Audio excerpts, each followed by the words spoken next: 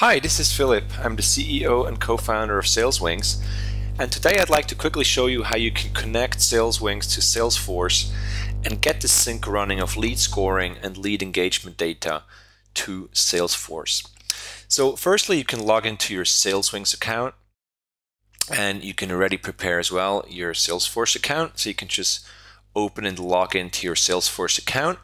Now, since we're going to install an app from the Salesforce App Exchange, you will probably need administrator access on your Salesforce instance.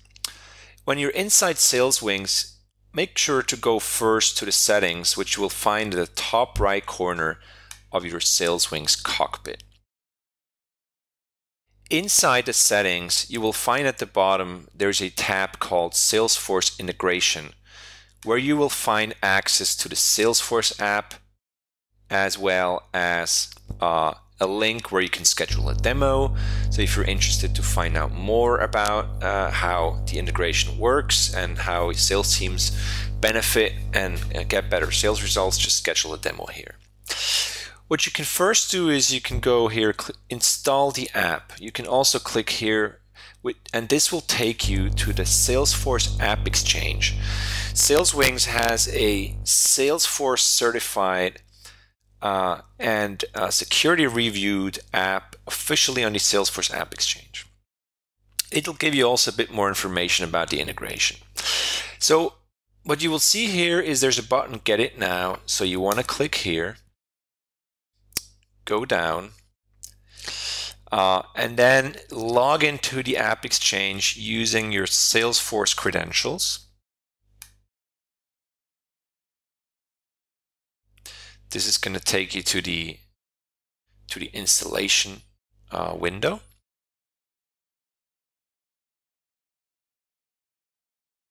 Okay. So I'm already logged in. Now here you can decide either to install it in production, so it's immediately going to be visible to your team, or in the sandbox. Now that's a bit of a question on your internal process, but we're going to go straight ahead and install it in production. Some companies install it first in the sandbox, which is a test environment, and then roll it out from sandbox to production. For smaller companies or companies with a less complicated process, I'd say you can go straight for the installation in the production environment. Now here you'll see some details about the version, reminding you it's a free trial. And you can click I have read and agreed to terms and conditions. Now, if you're already a customer, make sure to reach out to the SalesWings team and telling us that you're installing the app, as well as the number of licenses that you will need. In this case, we will then unlock the number of licenses that you'll be needing and make sure everything is going smoothly. If you're in a trial, so during the trial you have 30 days free trial here. This is linked to your SalesWings account, and it's going to give you 5 licenses inside Salesforce. But of course, in case you need more, just reach out to us and ask us for more. Then you can go ahead and confirm and install.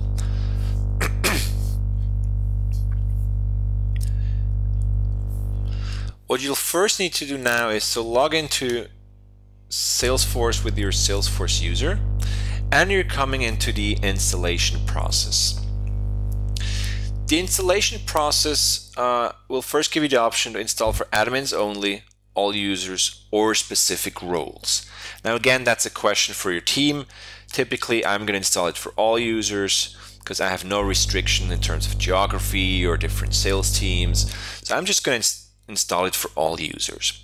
And that's really fine as well for you, because you will get the number of licenses only that you purchased from SalesWings once you subscribe.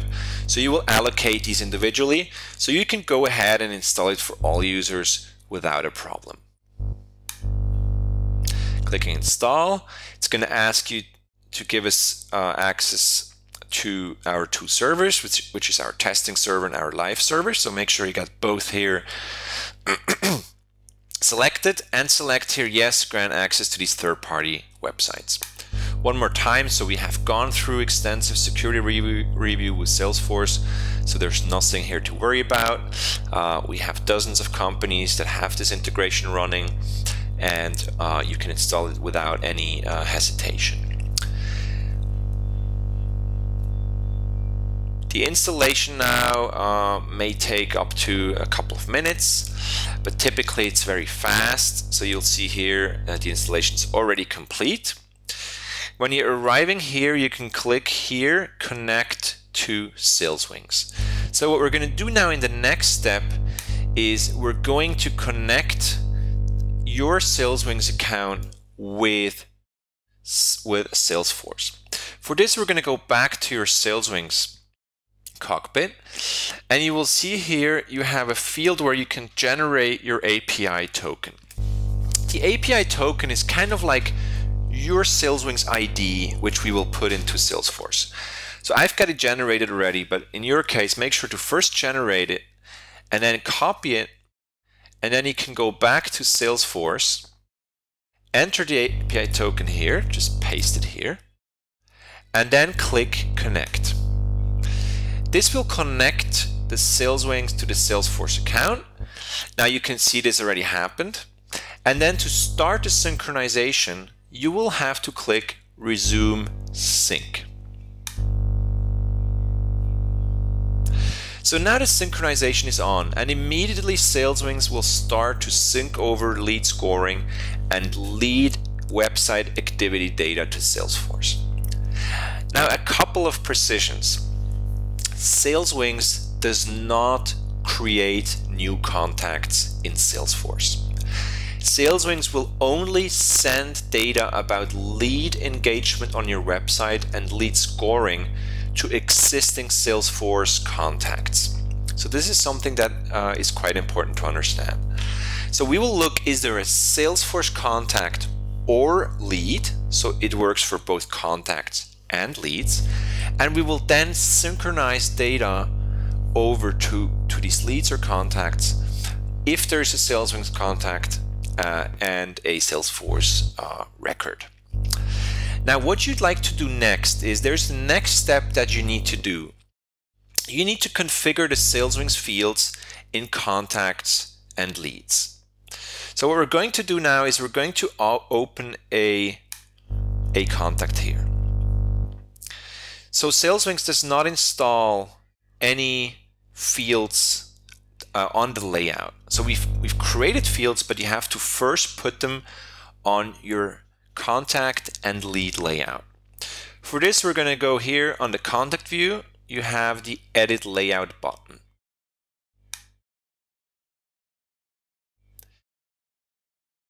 This is the standard view, of course, of Salesforce. And what you want to do first is you want to, here in the upper part, you have all the fields and buttons available from Salesforce. You want to first go here and drag a section below. So we're going to create a new section. So I've already done this. So basically what you want to do is you want to call this SalesWings, keep it in 2 columns, and just keep it from left to right. That doesn't really matter. So I'm going to cancel because I already have a section here named SalesWings. What you then need to do next is you need to create the fields and values of SalesWings in here. And that's very simple. And I recommend you to use the quick find view. The first thing you want to type in is current interest. This will show you the current interest field. This is the SalesWings predictive lead score. This will show you how likely the lead or contact is right now to do business with you. Telling the sales guys you need to prioritize him today and not wait a week to call him back. The other field, I'm going to go back up here, is called total website visits. So just look for total. Total website visits will show you over time how often that person has visited your website, showing you his total interest. The next field you want to add is called last visit. So you see we have different ones. We have time of last visit, we have last visit date, last visit, and since last visit. So these are quite a few ones. So you can add all of these, but I recommend you take since last visit. So that's going to tell you, for example, 10 days ago, or it's going to say yesterday. So that makes it user friendly. You can also add the last visit date, which is going to give you the exact date.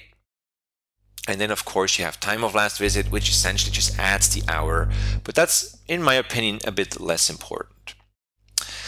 The other field you'd like to add is called favorite. Now favorite, so we're going to drag this down. First there's favorite. We're going to put this now in the right column here. And you can also add mark favorite. Now favorite, when a contact or a lead is marked as a favorite, we will notify the corresponding salesperson about new visits. So you can opt in or opt out of these notifications by marking a lead or a contact as a favorite. Now I've already all set. So we have current interest, total website visits, since last visit date. You can opt in or opt out of notifications. What we're soon going to add as well is, of course, the visit history, so showing you exactly which which web pages he's visited on your website. But we'll show you this in the next video. Now, what you want to do is you want to save, of course. And now keep in mind, so this was the contact view. Now, if you are using leads or contacts, leads as well, you will have to go to the leads. So just open a lead and then go through the same steps. You go to edit layout here. So now here I'm on a lead, go through edit layout here, and you continue. You will add the section again here. So SalesWings, 2-column, left, right. Okay, here you go. You're gonna then add current interest. You can add total website visits. You can add last visit. So once again, I'm gonna take since last visit. I'm gonna add time of last visit in this case. And lastly, I'm gonna add the favorite field, which is showing me is he a favorite or not, and mark favorite, where I can opt in or opt out of notifications of new lead visits. And I'm gonna save that. So now we got the sync going on the leads and the contacts. Now, I'll give you a quick tip now how I would use, or how I use SalesWings inside Salesforce. We typically work with lists. So when our marketing team is sending out newsletter campaigns, we use MailChimp, for example. We're getting live information about leads who visit the website after these campaigns, and SalesWings immediately qualifies the best leads for my team. Now, in order to quickly see which one are the hot leads that the team needs to follow up with after a campaign, we've created here a view called, now if you go to contacts here, you select the view SalesWings Hot Contacts. You can also see all the SalesWings contacts, favorites, warm contacts, cold, and so on. For example, what I'm going to do here now, I'm going to take all contacts, and you will see there's probably not a lot of data in there. But you can now, you have here by default, you can see, is he a favorite? What's his current interest? So what's his predictive score? What's the name? So typically in this case, so we have the email address, but it's going to show the name on your end. So the email address, and you can opt in or opt out of him of notifications. Now, what I recommend you to do here is edit this view. So just click here and edit it, and we're gonna go ahead and add a couple of handy fields. So if you scroll down here, here you can edit this view. I'm going to go down to point number 3, select fields to display. I'm going to add the owner first name. That's the salesperson's first name. So they can quickly see whether or not that's their lead. Okay. What I'm also going to add here is the total website visits. This is another neat way to filter, to sort the list by total website visits. So for example, your sales team might say, well, now I want to follow up with all the leads that have been tons of times on my website. So show me those on top. This will allow it for them. I'm also going to add here the time of last visit. So here you want to take the time of the last visit, which allows them to have a view on all SalesWings contacts sorted by last visit. So that's very handy. So you want to add that. Now, of course, you can add other fields. That's really up to you, but these are the ones I recommend to add as a minimum. So we're going to save. So now you can see. So here, if I sort the time by time of last visit, I will see, so the last visit here have been, 30th of November 2016. So now I've connected it to an old account. This is why I don't have any new data here. But this is very convenient now for the sales team because they can say, I want to see who are my top visitors. Okay, so here we got some people they visited over 20 times. Then I can check here. These are my leads. You will see the lead status here. So this is the predictive score, remember? Neutral means there's a neutral interest, there's no strong interest, no weak interest. This is leads at risk. They have not been on your website in quite some time. Actually, typically more than 2 months. We have cold. They're kind of also, it's been quite some time they've not been on your website, more than a month typically. And then we have, what we don't see here is the warm leads and the hot leads because it's a bit of an older account I'm connecting it to.